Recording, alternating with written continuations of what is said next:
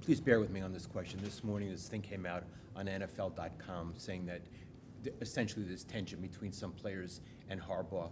When you have something to talk to about football, do you feel comfortable going to talk to him?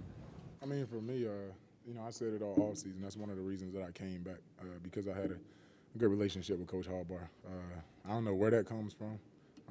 It's my first time hearing it, but there's no truth to it.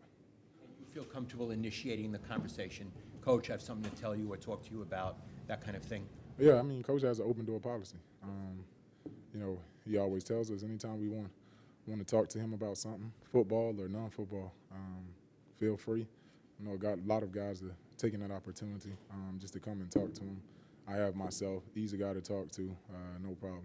Thank you. You guys have been dealing with preseason struggles, whatever, suspensions, arrests. Well, how good was it to play a football game today?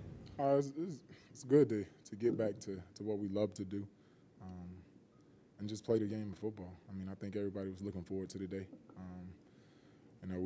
We played okay today. We didn't play our best football, but that's a part of it. We got a lot of different pieces now. A lot of guys stepping in for guys that are injured. A lot of new faces. So we're still trying to get a feel for one another, but I think we made enough plays to win the game.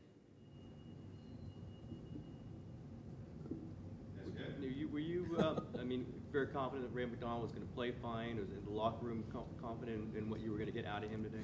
Yeah, I mean, anytime Ray steps on the field, he's a professional. He knows how to play football. He knows how to get prepared. I saw nothing different in him this week leading up to the game. Colin, on a couple times, made a couple reads.